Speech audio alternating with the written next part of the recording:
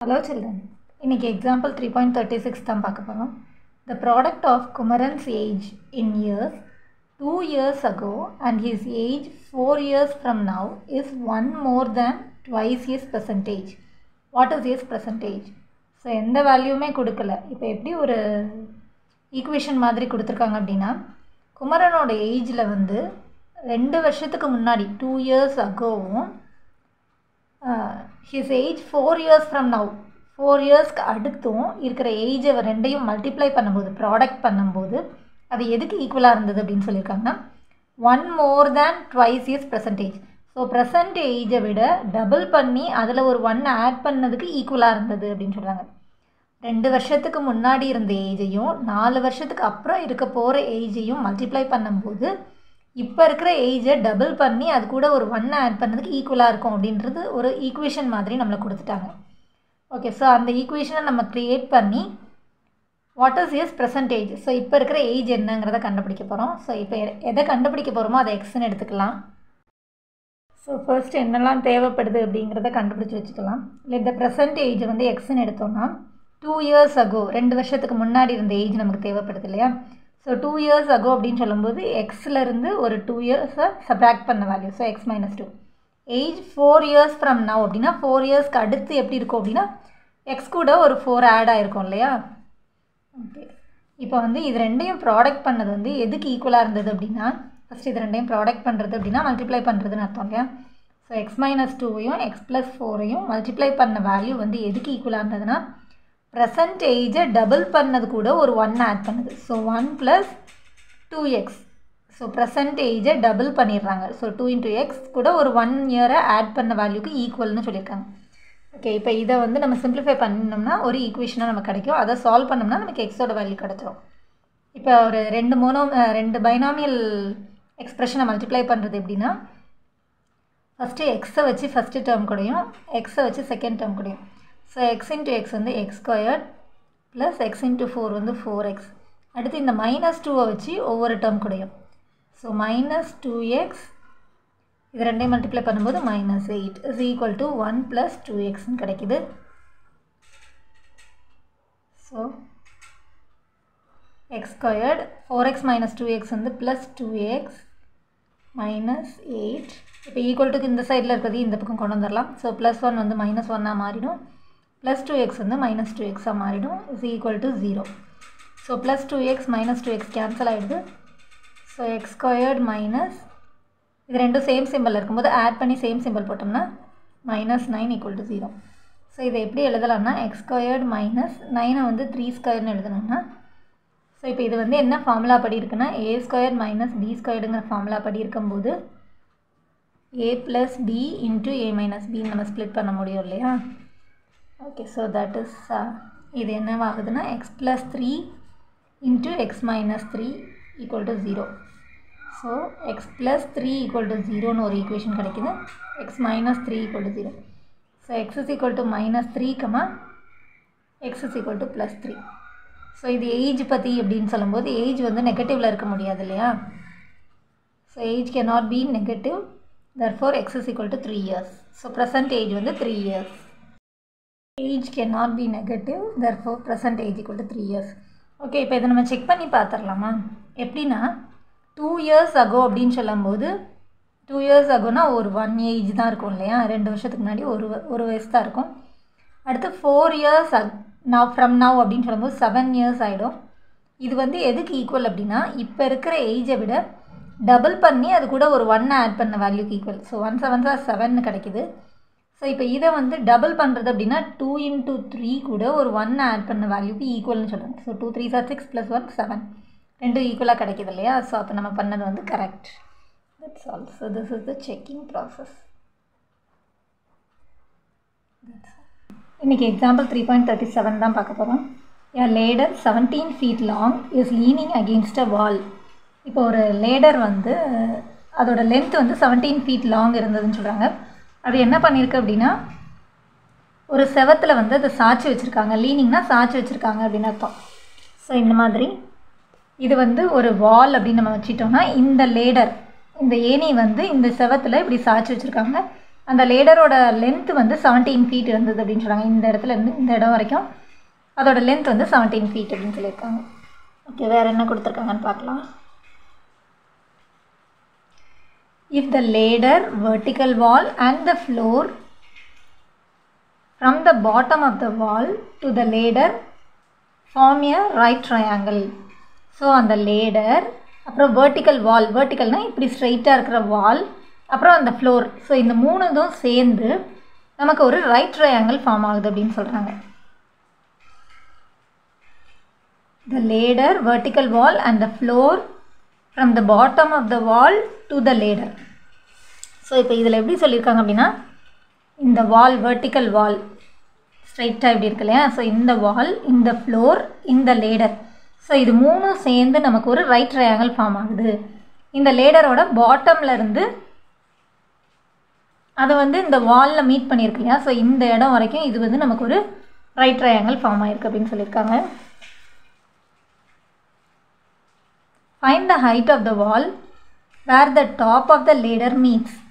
So இப்போ எதை கண்டுபிடிக்க போகிறோம் அப்படின்னா, இந்த வாலோட ஹைட்டு, இந்த லேடர் வந்து இதில் எந்த இடம் வரைக்கும் மீட் பண்ணியிருக்கோம், ஸோ இந்த ஹைட் ஆஃப் த வால், இது வரைக்கும் வந்து இருக்கிற ஹைட் எவ்வளோங்கிறத கண்டுபிடிக்க சொல்லியிருக்காங்க. ஸோ நம்ம எதை கண்டுபிடிக்க போகிறோமோ அதை எக்ஸ்ன்னு வச்சுக்கலாம். ஸோ இந்த வால் வந்து ஃப்ளோர்லேருந்து இந்த லேடர் மீட் பண்ணுற இடம் வரைக்கும் இருக்கிற அதோட ஹைட் எவ்வளோ அப்படின்னு கேட்குறாங்க, அதை எக்ஸ்ன்னு வச்சுக்கலாம். If the distance between bottom of the wall to bottom of the ladder is 7 feet less than the height of the wall. வேறு என்ன கொடுத்துருக்காங்க அப்படின்னா, distance between bottom of the wall to bottom of the ladder. So bottom of the wall, வாலோட பாட்டமும் bottom of the ladder, லேடரோட பாட்டமுக்கும் உள்ள distance வந்து 7 feet less than the height of the wall.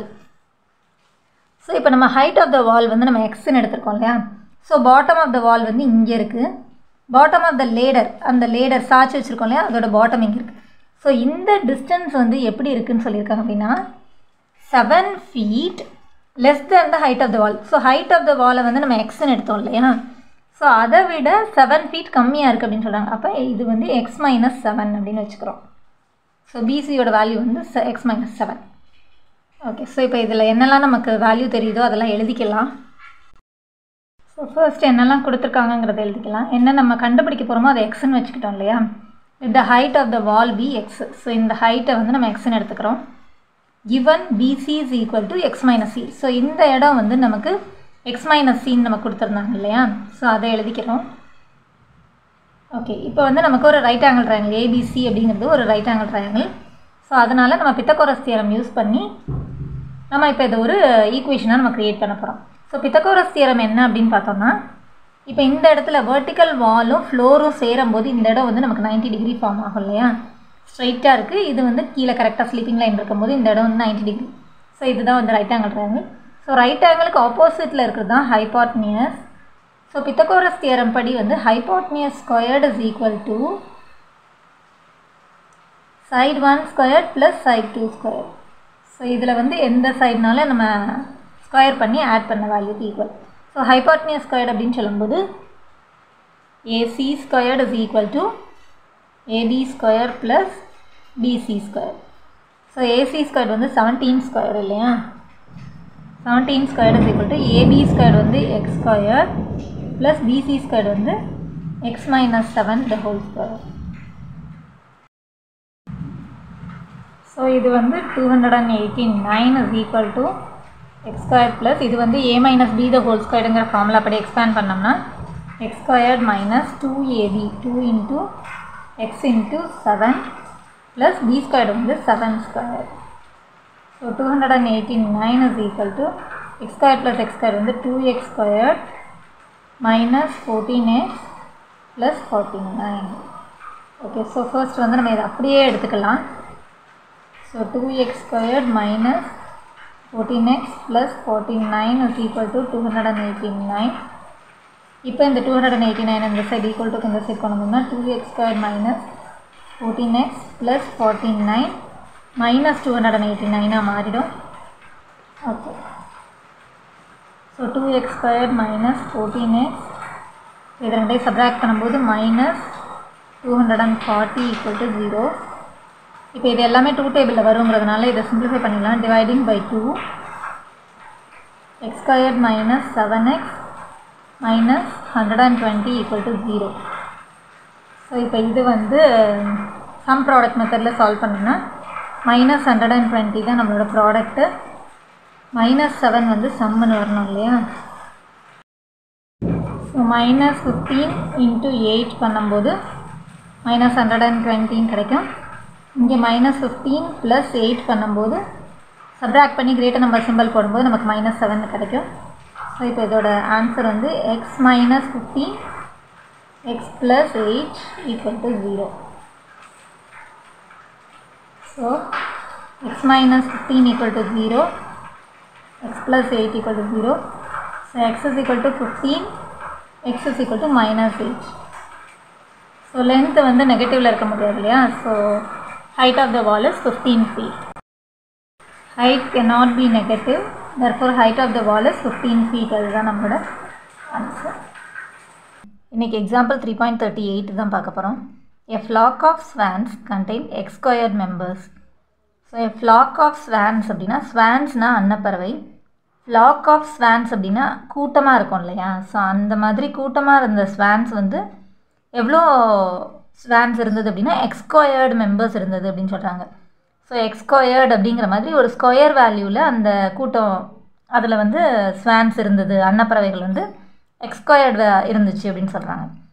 அதுக்கப்புறம் என்னாச்சுன்னா as the clouds gathered 10x went to a lake and 1/8 of the members flew away to a garden. So அங்கே வந்து மேகம் கூட ஆரம்பித்த உடனே அதிலிருந்து கொஞ்சம் ஒரு 10x ஸ்வான்ஸ் வந்து லேக்குக்கு போயிடுச்சு, பிரிஞ்சு போயிடுச்சு, அந்த கூட்டத்திலேருந்து பிரிஞ்சு லேக்குக்கு போயிடுச்சு. அதுக்கப்புறம் கொஞ்சம் அதாவது 1/8 இருந்ததில் 1/8 வேல்யூ வந்து கார்டனுக்கு போயிடுச்சு, வேறு ஏதோ ஒரு தோட்டத்தை பார்த்துட்டு அந்த சைடை போயிடுச்சு. The remaining 3 pairs played about in the water. So இந்த மாதிரி 2 விதமாக கொஞ்சம் கூட்டம் வந்து பிரிஞ்சு போனதுக்கப்புறம் அதில் வந்து ரிமைனிங் வந்து 3 pairs. பேர் அப்படின்னா 2 இருந்தால் அதை பேர்னு சொல்லுவோம் இல்லையா. ஸோ 3 pair அப்படின்னு சொல்லும்போது 6 swans வந்து ரிமைனிங் இருந்தது அப்படின்னு சொல்கிறாங்க. So the remaining 3 pairs played about in the water. So remaining வந்து தண்ணிக்குள்ளே விளையாடிட்டு இருந்தது அப்படின்னு சொல்கிறாங்க. how many swans were there in total? So முதல்ல பிகினிங்கில் எவ்வளோ இருந்தது அப்படின்ற மாதிரி கேட்டிருக்காங்க. அதாவது இந்த எக்ஸ் ஸ்கொயர்டோட வேல்யூ எவ்வளோ அப்படிங்கிறத கேட்டிருக்காங்க. ஓகே, ஸோ இப்போ இதை வந்து ஒரு ஈக்குவேஷனாக நம்ம கன்வெர்ட் பண்ணலாம். ஸோ இப்போ கொடுத்துருக்குறது என்ன கொடுத்துருக்காங்கன்னா டோட்டல் நம்பர் ஆஃப் ஸ்வான்ஸ் வந்து எக்ஸ் ஸ்கொயர்னு கொடுத்துருந்தாங்க. அதுக்கப்புறம் வந்து இந்த எக்ஸ் ஸ்கொயர்லேருந்து ஃபர்ஸ்ட் வந்து அந்த க்ளவுட்ஸ் கேதர் ஆனோடனே 10x ஸ்வான்ஸ் வந்து போயிடுச்சு, லேக்குக்கு போச்சு அப்படின்னு சொன்னாங்க. அதுக்கப்புறம் திரும்பவும் வந்து 1/8 ஆஃப் த மெம்பர் வந்து கார்டனுக்கு போச்சுன்னு சொன்னாங்க இல்லையா. ஸோ அதுலேருந்து இன்னொரு 1/8 இந்த டோட்டல் எக்ஸ் ஸ்கொயர்லேருந்து ஒரு 1/8 வந்து கார்டனுக்கு போயிடுச்சு. ஸோ 1/8 ஆஃப் எக்ஸ் ஸ்கொயர்டு வந்து கார்டனுக்கு போச்சு. ஸோ இது எல்லாம் போனதுக்கப்புறம் ரிமைனிங் வந்து அங்கே வந்து 3 pairs ஆஃப் ஸ்வான்ஸ் தான் வந்து விளையாடிட்டு இருந்துன்னு சொன்னாங்க. ஸோ 3 pairs அப்படின்னு சொல்லும்போது 6 ஸ்வான்ஸ் வந்து இருந்தது. ஸோ இந்த டோட்டல் எக்ஸ் ஸ்கொயர்லேருந்து ஃபஸ்ட்டு ஒரு 10x வந்து லேக்குக்கு போச்சு, அதுக்கப்புறம் வந்து ஒரு 1/8 ஆஃப் த டோட்டல் வந்து கார்டனுக்கு போனது போக ரிமைனிங் வந்து 6 இருந்தது அப்படின்னு சொல்லியிருக்காங்க. ஸோ அதை வந்து நம்ம ஒரு ஈக்குவேஷனாக கன்வெர்ட் பண்ணியாச்சு. ஓகே, ஸோ இப்போ என்ன பண்ணணும் அப்படின்னா இப்போ இது மட்டும் ஃப்ராக்ஷன் வேல்யூவாக இருக்கு இல்லையா. ஸோ இதுக்கு எல்சிஎம் எடுக்க போகிறோம், இல்லை மல்டிப்ளை பை 8. ஸோ இந்த ஃபுல் ஈக்குவேஷனையும் மல்டிப்ளை பண்ணுறோம். மல்டிப்ளை பை 8, 8ஆல் மல்டிப்ளை பண்ணும்போது 8x squared minus 80x minus இதையும் 8ஆல் மல்டிப்ளை பண்ணும்போது 8 8 கேன்சல் ஆயிடுச்சுன்னா எக்ஸ் ஸ்கொயர் மட்டும் இருக்கும். இஸ் ஈக்குவல் டு இது வந்து இதையும் 8ஆல் மல்டிப்ளை பண்ணும்போது 8 6 are 48. ஓகே, இப்போ இந்த 48 இந்த சைட் கொண்டு வர்றோம். எக்ஸ் ஸ்கொயர் டேர்ம்ஸ் ரெண்டையும் சால்வ் பண்ணும்போது 8x square minus X square வந்து 7x ஸ்கொயர் மைனஸ் 80x. இந்த 48 ஈக்குவல் டுக்கு பிஃபோரில் மூவ் ஆகும்போது மைனஸ் 48 மாறுது. So this is equal to 0. இப்போ இதை வந்து நம்ம ஃபார்முலா மெத்தடில் சால்வ் பண்ணோம்னா இப்போ இதை வந்து நம்ம ஃபார்முலா மெத்தடில் சால்வ் பண்ணுறதுக்கு நமக்கு ஏபிசியோட வேல்யூ வேணும் இல்லையா.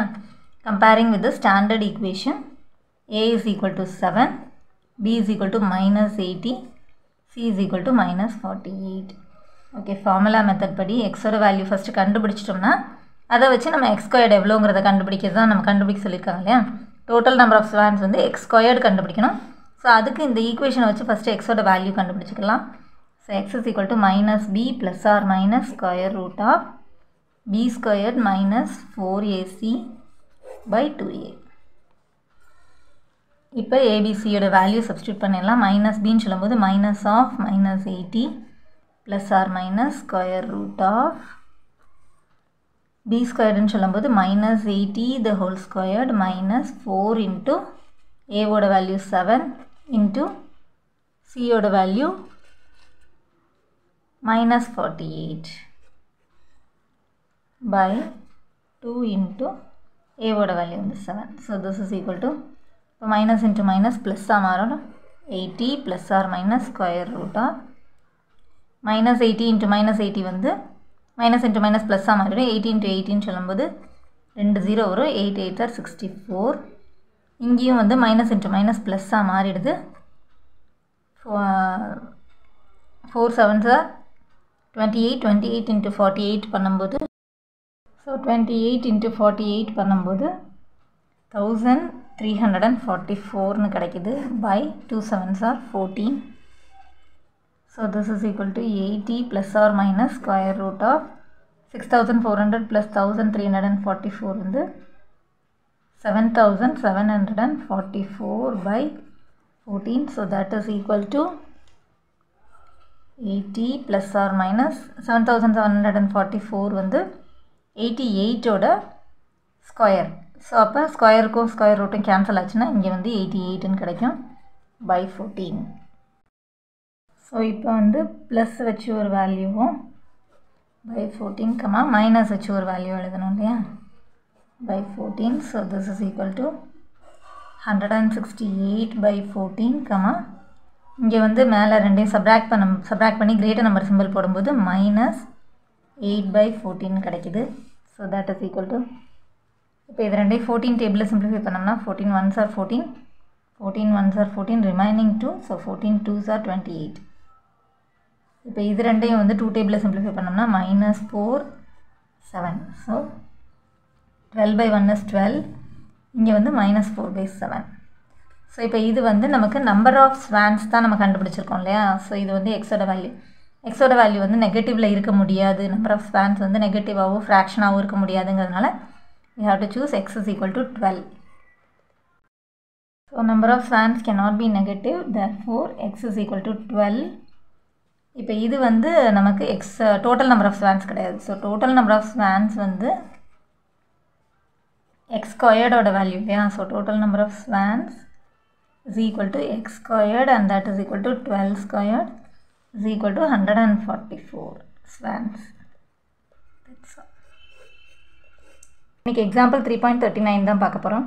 A passenger train takes 1 hour more than an express train to travel a distance of 240 km from Chennai to Virudhachalam.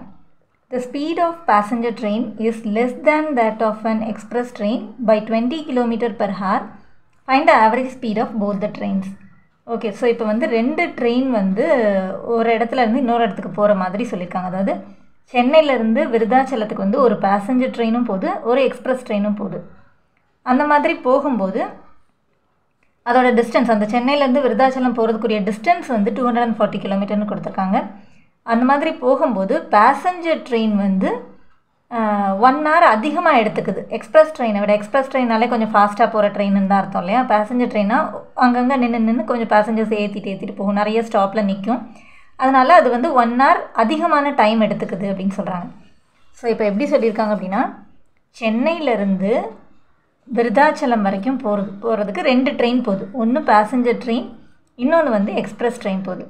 So சென்னையிலேருந்து விருதாச்சலத்தோட டிஸ்டன்ஸ் வந்து 240 கிலோமீட்டர்னு சொல்லியிருக்காங்க. அதே போல் டைம் டேக்கனையும் கொடுத்துருக்காங்க. அதாவது பேசஞ்சர் ட்ரெயின் வந்து 1 hour அதிகமான டைம் எடுத்துக்குது எக்ஸ்பிரஸ் ட்ரெயினை விடன்னு கொடுத்துருக்காங்க. ஓகே, வேறு என்ன கொடுத்துருக்காங்க அப்படின்னா, the speed of passenger train is less than that of an express train by 20 km per hour. அதுக்கடுத்து ஸ்பீடு எந்த மாதிரி ஸ்பீடாக போச்சு அப்படின்னு கேட்குறாங்க. எக்ஸ்பிரஸ் ட்ரெயின் அப்படிங்கும்போது கொஞ்சம் ஃபாஸ்ட்டாக போகல, பேசஞ்சர் ட்ரெயினோட ஸ்பீட் வந்து கொஞ்சம் கம்மியாக இருந்தது அப்படின்னு சொல்லியிருக்காங்க. the speed of passenger train is less than that of an express train by 20 km/h. So passenger train வந்து எக்ஸ்பிரஸ் ட்ரெயினை விட 20 km/h வந்து கம்மியாக போயிருக்கு அப்படின்னு சொல்கிறாங்க. Find the average speed of both the trains. So இது எவ்வளோன்னு கொடுக்கல, அது எவ்வளோங்கிறதையும் அக்யூரேட்டாக கொடுக்காம இதை விட அது வந்து 20 km/h வந்து கம்மியான ஸ்பீடில் இருந்துச்சுன்னு சொல்லி அது மாதிரி மட்டும் கொடுத்துருக்காங்க. ஸோ இப்போ இது ரெண்டு இதோட ஆவரேஜ் ஸ்பீடு என்ன அப்படிங்கிற மாதிரி கேட்டிருக்காங்க. ஓகே, ஸோ இப்போ வந்து நமக்கு பேசஞ்சர் ட்ரெயின் தான் வந்து 1 hour அதிகமாக போயிருக்குது, அதே போல் ஸ்பீடு வந்து 20 km/h கம்மியாக இருக்குது அந்த மாதிரி கொடுத்துருக்காங்க இல்லையா. அதனால் நம்ம என்ன பண்ணலான்னா எக்ஸ்பிரஸ் ட்ரெயினோட ஸ்பீடையும் டைம் டேக்கனையும் எப்படி எடுத்துக்கலான்னு பார்க்கலாம். ஸோ இப்போ வந்து ஃபர்ஸ்ட் வந்து எக்ஸ்பிரஸ் ட்ரெயினை மட்டும் பற்றி எடுத்துக்கலாம். Let the speed of the express train B X. Speed தான் நம்ம கண்டுபிடிக்க போகிறோம் இல்லையா. Find the speed average speed of both the trains அப்படிங்கிறதுனால நம்ம கண்டுபிடிக்க வேண்டியதை ஃபர்ஸ்ட் எக்ஸ்ன்னு எடுத்துக்கலாம். Let the time taken by express train B Y. So time டேக்கனை வந்து நம்ம ஒய்ன்னு எடுத்துக்கலாம். இப்போ ரெண்டுதோட டிஸ்டன்ஸும் வந்து 240 km தான் கவர் பண்ண போகுது இல்லையா. பேசஞ்சர் ட்ரெயினும் 240 km தான் கவர் பண்ணணும், எக்ஸ்பிரஸ் ட்ரெயினும் இங்கேருந்து இங்கே போகிறதுக்கு 240 km தான் கவர் பண்ணணும். ஸோ இப்போ நம்ம ஃபார்முலா படி வந்து distance is equal to speed into, அதாவது speed is equal to distance by time taken நமக்கு தெரியும் இல்லையா. ஸோ இப்போ டிஸ்டன்ஸ்க்கு கண்டுபிடிக்க போகிறோம் அப்படிங்கிறதுக்காக இந்த டைம் டேக்கனை இந்த பக்கம் கொண்டு போயிடுறோம். So speed into time taken அப்படின்னு நம்ம ஃபார்முலாவை மாற்றிக்கிறோம். Speed is equal to distance by time taken அப்படிங்கிற ஸ்பீடில் அந்த ஃபார்முலாவிலேருந்து டிஸ்டன்ஸோட ஃபார்முலாவை நம்ம கன்வெர்ட் பண்ணிக்கிறோம். Distance is equal to speed into time அப்படின்னு எடுத்துக்கிறோம். ஸோ இப்போ வந்து இது படி பார்க்கும்போது டிஸ்டன்ஸ் வந்து 240 km வந்து ட்ராவல் பண்ணணும் இல்லையா. So that is equal to speed வந்து நம்ம எக்ஸ்ன்னு எடுத்துருக்கோம், டைம் டேக்கனை வந்து நம்ம ஒய்ன்னு எடுத்துக்கிறோம். ஸோ இப்போ இந்த ஃபார்முலா எப்படி கிடச்சிருக்குன்னா xy is equal to 240 கிடச்சிருக்கு. ஓகே, இப்போ நம்ம இதிலேருந்து நம்ம எக்ஸோட வேல்யூ தான் கண்டுபிடிக்கணும் இல்லையா. அதனால் இப்போ இதிலேருந்து நான் என்ன பண்ண போகிறேன்னா ஒய்யோட வேல்யூவை எடுத்துக்கிறேன். y is equal to 240, இந்த பக்கம் ஈக்குவல் டு பிஃபோரில் மல்டிப்ளிகேஷனில் இருக்கிற எக்ஸ் இந்த சைடு கொண்டு வரும்போது டிவிஷனாக மாறுது. ஓகே, இதை வந்து நான் ஃபர்ஸ்ட் ஈக்குவேஷனாக எடுத்துக்கிறேன். ஸோ இது எல்லாமே நான் வந்து எக்ஸ்பிரஸ் ட்ரெயினோடது பற்றி பார்த்துருக்கேன். இப்போ அடுத்து பேசஞ்சர் ட்ரெயின் பற்றி பார்க்கும்போது ஃபஸ்ட்டு வந்து நான் பேசஞ்சர் ட்ரெயினோட ஸ்பீடு எவ்வளோங்கிறத பார்க்குறேன். ஸோ ஸ்பீடு வந்து எப்படி இருக்குது அப்படின்னா ஸ்பீடு வந்து எக்ஸ்பிரஸ் ட்ரெயினை விட 20 km/h வந்து கம்மியாக இருந்தது இல்லையா. இப்போ இங்கேயும் வந்து நம்ம ஸ்பீட் அப்படின்னு சொல்லும்போது km/h அப்படின்னு எழுதிக்கலாம், யூனிட் எழுதிக்கலாம். டைம் டேக்கன் அப்படின்னு சொல்லும்போது ஹவர்ஸ். ஓகே, ஸோ இங்கே வந்து நமக்கு பேசஞ்சர் ட்ரெயினோடது வந்து 20 km/h கம்மியாக இருக்குதுன்னு சொல்லியிருக்காங்க இல்லையா. ஓகே, ஸோ இப்போ இது எப்படி எழுதிக்கலாம் அப்படின்னா ஸ்பீட் இஸ் ஈக்குவல் டு எக்ஸை விட 20 km/h வந்து கம்மியாக இருந்தது அப்படிங்கிற மாதிரி நான் எடுத்துக்கிறேன். இது பேசஞ்சர் ட்ரெயினோடது. அடுத்து டைம் டேக்கன் வந்து எப்படி இருந்ததுன்னா ஒய்யை விட 1 hour அதிகமான டைம் எடுத்துச்சுன்னு சொன்னாங்க இல்லையா. எக்ஸ்பிரஸ் ட்ரெயினை விட 1 hour அதிகமான டைம் எடுத்ததுன்னு சொல்கிறதுனால y+1 ஹவர்னு எடுத்துக்கிறேன். இது பேசஞ்சர் ட்ரெயினோடது. ஸோ இந்த பேசஞ்சர் ட்ரெயினும் டிஸ்டன்ஸ் வந்து 240 km கவர் பண்ணணும் அப்படிங்கிறதுனால speed into time is equal to distance. அந்த ஃபார்முலா எப்படி x minus 20 into y+1 is equal to 240 அப்படின்னு அந்த ஃபார்முலா படி எடுத்துக்கிறேன். Speed into time taken is equal to distance. Okay, இப்போ வந்து நான் இந்த ஒய்யோட வேல்யூவை இதில் சப்ஸ்டியூட் பண்ணிட்டேன்னா எனக்கு எக்ஸோட வேல்யூ கிடச்சிரும். ஒரு ஈக்குவேஷனாக கிடைக்கும், அதை சால்வ் பண்ணி நான் எக்ஸோட வேல்யூ கண்டுபிடிச்சிடலாம். ஸோ இப்போ என்ன பண்ண போகிறேன்னா x minus 20 இன்ட்டு இப்போ ஒய்க்கு பதிலாக நான் வந்து இந்த வேல்யூ போடுறேன். Equation substituting equation 1 in this, இதை வந்து 2ன்னு எடுத்துக்கிட்டேன்னா சப்ஸ்டியூட்டிங் ஈக்குவேஷன் 1 in 2 செகண்ட் ஈக்குவேஷனில் நான் அதை சப்ஸ்டியூட் பண்ணும்போது ஒய்க்கு பதிலாக 240/x + 1 is equal to 240 கிடைக்கிது. ஓகே, இப்போ என்ன பண்ண போகிறேன் அப்படின்னா இதை அப்படியே எழுதிக்கலாம். இங்கே வந்து நான் எல்சிஎம் எடுக்கும்போது இது வந்து 1/1ன்னு அர்த்தமாயிடும். ஸோ 240, இங்கே டினாமினேட்டர் எக்ஸ் வரணும்னு சொல்லும்போது இதை எக்ஸால் மல்டிப்ளை பண்ணிக்கிறேன். இதையும் எக்ஸால் மல்டிப்ளை பண்ணும்போது 240 + x is equal to 240. So இப்போ ஈக்குவல் டுக்கு பிஃபோரில் டினாமினேட்டரில் இருக்கிற எக்ஸை ஈக்குவல் டுக்கு ஆஃப்டரில் மூவ் ஆகும்போது நியூமரேட்டருக்கு போயிடும். ஸோ இதை எப்படி எழுதலாம்னா x minus 20 240 + x is equal to 240 xன்னு வந்துடுது. இப்போ இது வந்து பைனாமியல் மல்டிப்ளிகேஷனில் வரும்போது ரெண்டு பைனாமியல்ஸை எப்படி மல்டிப்ளை பண்ணணும்னா x வச்சு first term, x வச்சு second term. So 240x plus x into x வந்து x squared. அடுத்து இந்த minus 20 வச்சு இந்த ரெண்டு டேர்மையும் ஒன்றுனா. So minus ரெண்டு 0 இருக்கு. 24 into 2 48. அடுத்து minus 20x is equal to 240x. இப்போ equal to afterல இருக்கிற 240x இந்த சைட் கொண்டு வரும்போது 240x plus x squared minus 4800 minus 20x plusல இருக்கிற 240x வந்து equal to இந்த சைடு வரும்போது minus 240x மாறுது equal to 0. So plus 240x minus 240x cancel ஆயிடும். Therefore x squared minus 4800 minus 20x is equal to 0. So இப்போ இதை வந்து order பண்ணிடலாம். x squared அடுத்து x term எழுதும்போது minus 20x minus 4800 equal to 0. இப்போ இது sum product methodல சால்வ் பண்ணும்போது product வந்து minus 4800 வரணும். sum வந்து minus 20 வரணும் இல்லையா? இப்போ 80 into 60 பண்ணும்போது நமக்கு 4800 கிடைக்கும். இங்கே பார்க்கும்போது 80 60 சப்ராக்ட் பண்ணும்போது நமக்கு 20 கிடைக்குது இல்லையா? இப்போ நம்ம சிம்பிள் செக் பண்ணும்போது நம்ம சப்ராக்ட் பண்ணி இது ரெண்டையும் சப்ராக்ட் பண்ணும்போது தான் 20 வருது அப்படின்னு சொல்லும்போது சப்ராக்ட் பண்ணி கிரேட்டர் நம்பரோட சிம்பிள் தான் நம்ம ஆன்சரில் கொடுத்துருக்கோம். ஸோ இப்போ இதில் கிரேட்டர் நம்பருக்கு மைனஸ் கொடுத்துட்டு இதுக்கு ப்ளஸ் கொடுத்துட்றோம். இதே சிம்பிளை இங்கே செக் பண்ணி பார்க்கும்போது 80க்கு மைனஸும் 60க்கு ப்ளஸ்ஸும் இருந்ததுன்னா ரெண்டையும் மல்டிப்ளை பண்ணி ஒரு மைனஸ் இருந்தால் மைனஸ் போடுவோம் இல்லையா? ஸோ அப்போ இதுவும் கரெக்ட் அப்படின்னு சொல்லும்போது இதோட வேல்யூஸ் வந்து x minus 80 into x plus 60 equal to 0. So x minus 80 equal to 0 னு ஒரு term கிடைக்கும். x plus 60 equal to 0 னு இன்னொன்று கிடைக்குது. So x is equal to இந்த minus 80 equal to இந்த சைடு போகும்போது plus 80 மாறுது. இங்கே x is equal to plus 60 வந்து equal to இந்த சைடு வரும்போது minus 60 மாறுது. ஸோ இப்போ இது வந்து நமக்கு ஸ்பீடோட வேல்யூ அப்படிங்கிறதுனால ஸ்பீடு வந்து நெகட்டிவ்ல இருக்க முடியாது. So x is equal to 80 km/h. So x is equal to 80 km/h. Speed cannot be negative அப்படிங்கிறதுனால இந்த வேல்யூ மட்டும் நம்ம எடுத்துக்கிறோம். x is equal to 80 km/h. xங்கிறது நம்ம ஸ்பீடு தான் எடுத்தோம் இல்லையா? Speed of the express train எடுத்தோம். So speed of the express train வந்து x is equal to 80 km/h. நம்மளை வந்து ரெண்டு ட்ரெயினோட ஆவரேஜ் ஸ்பீடும் கண்டுபிடிக்க சொல்லியிருந்தாங்க. So speed of the passenger train வந்து எக்ஸ்பிரஸ் ட்ரெயினை விட 20 km/h கம்மின்ற மாதிரி எடுத்தோம் இல்லையா? So x minus 20 that is equal to இப்போ எக்ஸுக்கு பதிலாக 80 போட்டோம்னா 80 minus 20 is equal to 60 km/h. That's all. Thanks for watching, children.